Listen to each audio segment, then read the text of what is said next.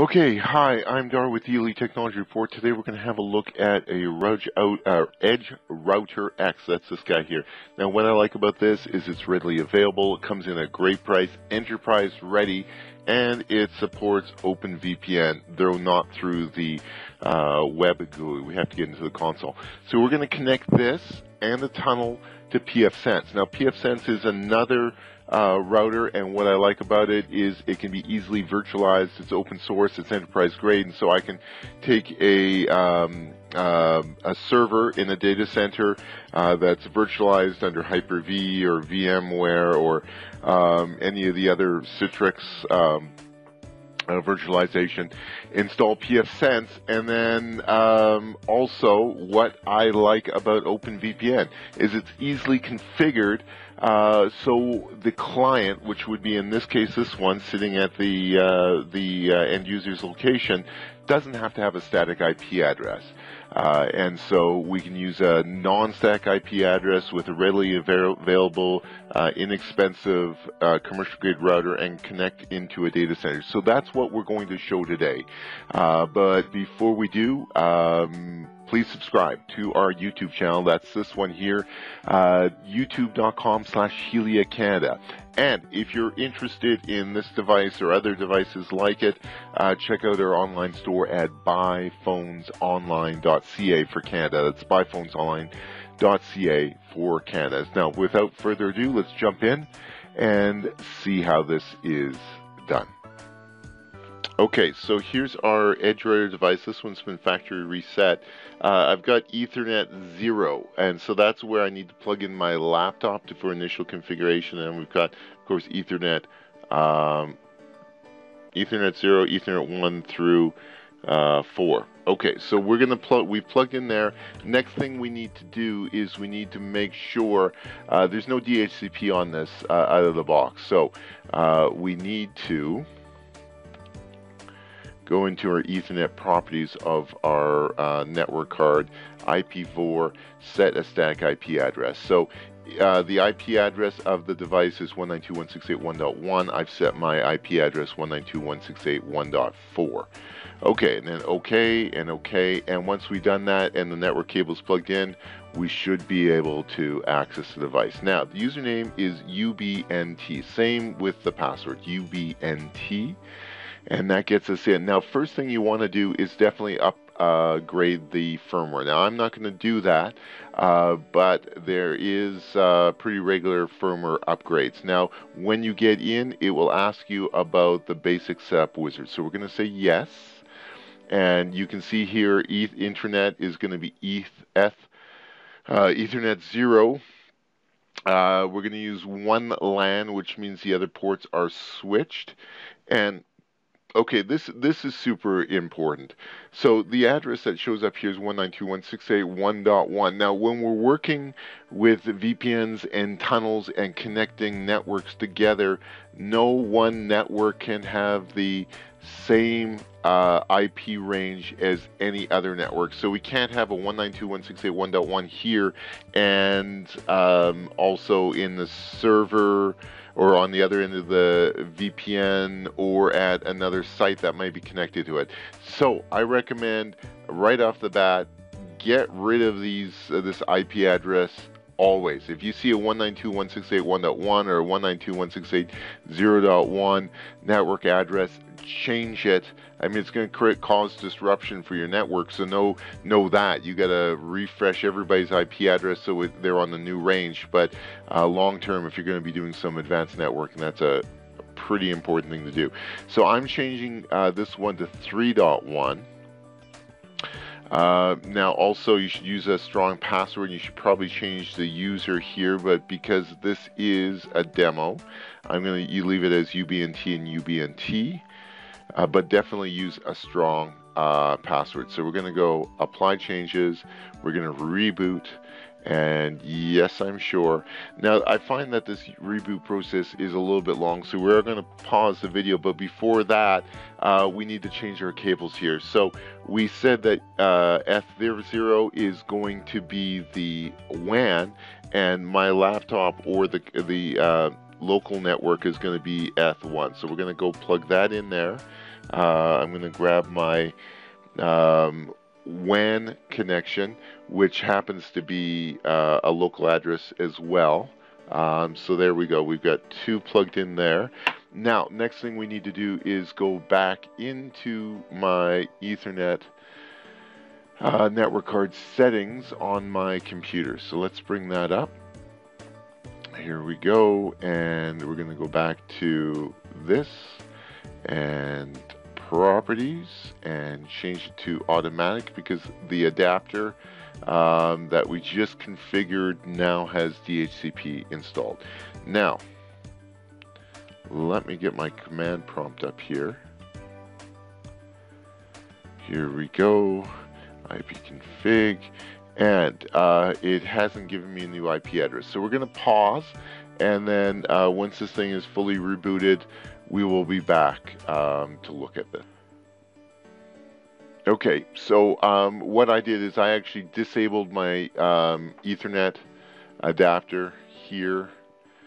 I disabled this and then re-enabled it, and that seemed to expedite. And now that I've done that, you can see I've got 3.38. So I should be able to go back up here now, 192.168.3.1. And of course, right, certificate is not validated. That's fine. UBNT. Now, we did change the password in the last step, so it should not be UBNT and UBNT for you. You should be using a strong password and a different username. Okay, so here we have our Ethernet addresses. Everything is pretty standard here. This is where we need to do our next step. So let me show you. We got a couple tools that we need to use. The first one is Putty. So Putty is free. You can download it on the internet. Make sure you get one from the original site. This is what Putty looks like. So we are going to 192.168.3.1, port 22, and this is going to give us console access. Now there is also a CLI console up here as well. Either way, this is probably a little bit simpler. If you click on this, there we have a console, but I also get it up here. So either or. I'm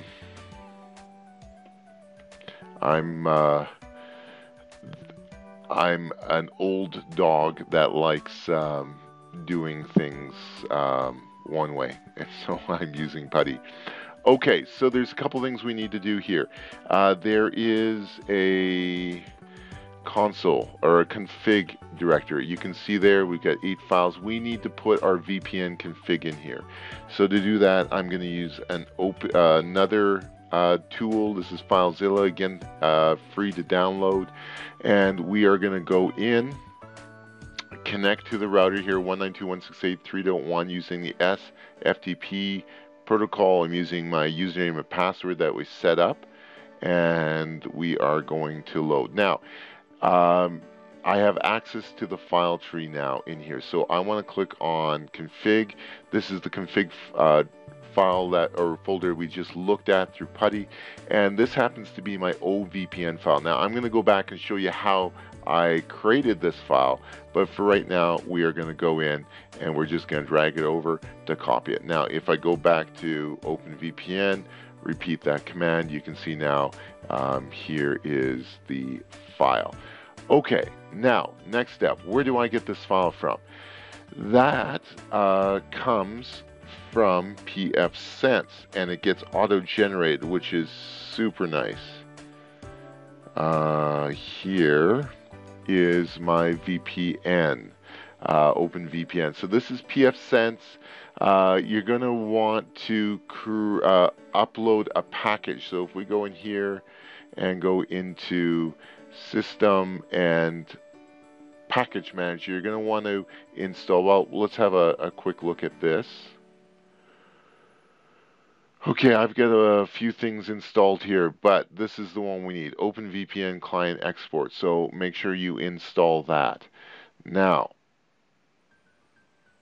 let us go back here. So this is my file. this is my OpenVPN network connecting to, and this is what we need to set up to start generating that file. So this is a remote access. There's different choices here. We're using remote access. I find that's working best with the Edge router.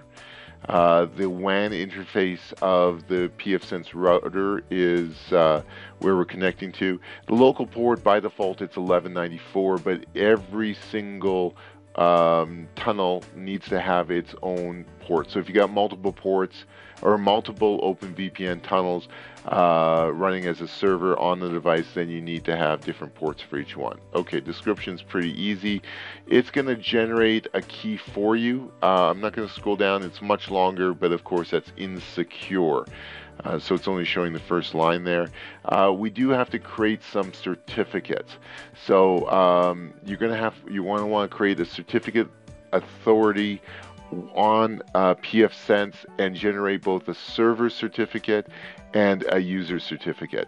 And so there's lots of videos about setting up the server certificate on YouTube, so check those out. I'm not going to go into it, but you do want to select this, and this is the certificate authority on this PFSense box. And then we've created a server certificate for use with this VPN tunnel, and so that's what you see here. And then we are going to, well, the rest of this is fairly standard. Fairly standard. Okay, so goodness, there was some no crypto. Okay, that's fine. I'm looking for compression settings, but we can cover that afterwards.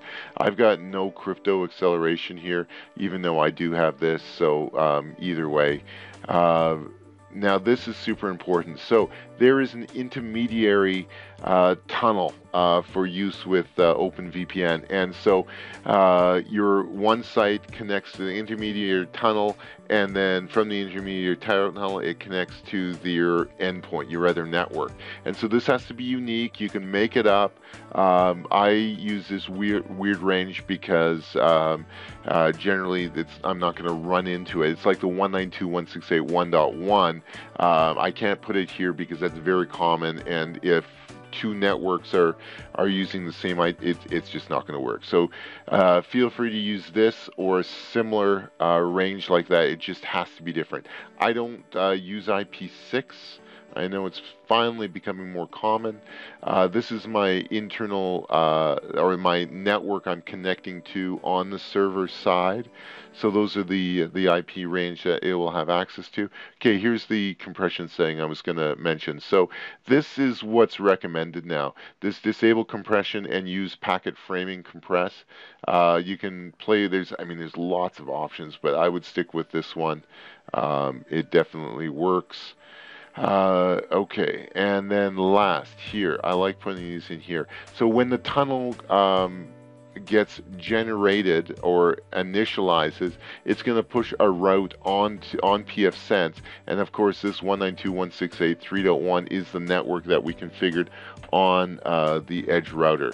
So you're going to want to push whatever network address you're going to use there, and then IP4 and whatever. So we're going to click save on this. I'm going to have to hide all of my screen here from you all.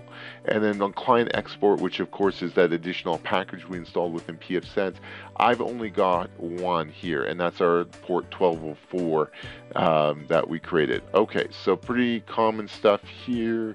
Down. Additional configuration options. So I recommend that you put in here push routes, and so this is the route that's going to get generated when it connects, when the Edge router connects to the tunnel, the route that should be added to the Edge router routing tables. So in this case, it's 10.100.90.0 and then 255.255.255.0. And now this is the important part down here. So OpenVPN tunnels, we're going to generate a inline configuration. So that's this first button here. most clients. And there's our file down. Now this is the file that I copied onto the Edge router with FileZilla. So that's where you get that OVPN file. All right, so we're going to jump back into Putty here. Now I've got a bunch of these settings.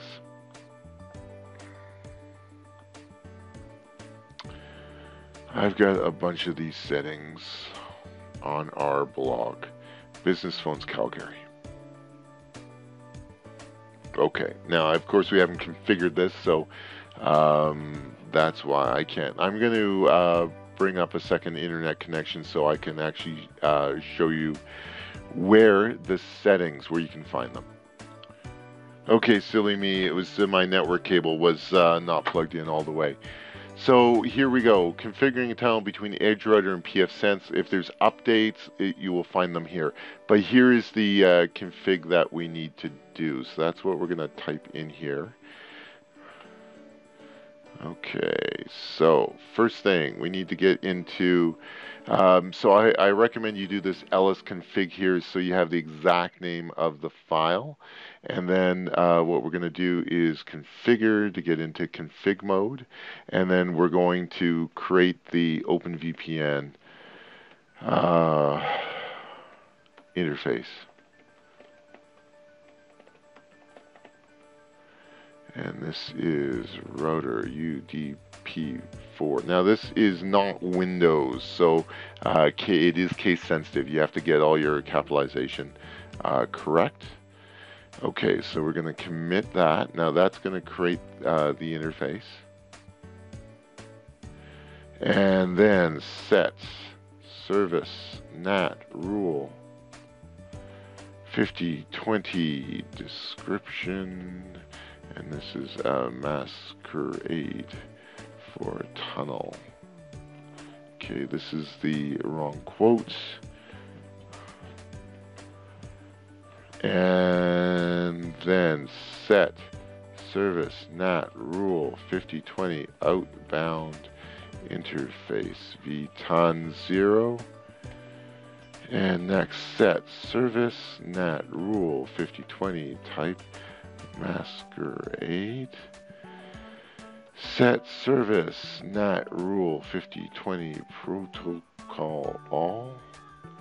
And commit and save. Okay, so there we have. Okay. So now what we need to do, let's have a look at our interface. It's going to say that there's a configuration change, so we're going to refresh. Okay, let's close this. What you notice is there's a new VTON interface in there. If we go into firewall and then the NAT, there's our masquerade for tunnel, which is awesome. And if we bring up our command prompt on Windows here, I can go and I can ping, of course, the interface 192.168.3.1, which is my Edge router. I can ping 8888, which is Google.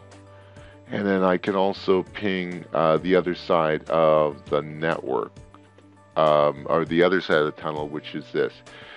So that is awesome. I got a dynamic IP. I've got a device that auto connects whenever it's powered up.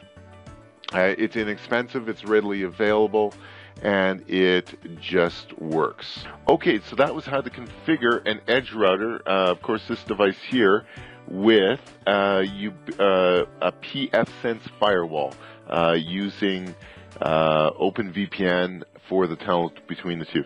You can find other great videos on our YouTube channel at youtube.com/Helia Canada, and please subscribe. Or if you're looking for some awesome, cool devices that we use professionally every day, you can check out our online store at buyphonesonline.ca for Canada. That's Buy Phones Online. And create an account because we got great discounts, but you have to have an account to see the special pricing. I'm Dar with the Helia Technology Report. Thanks for watching.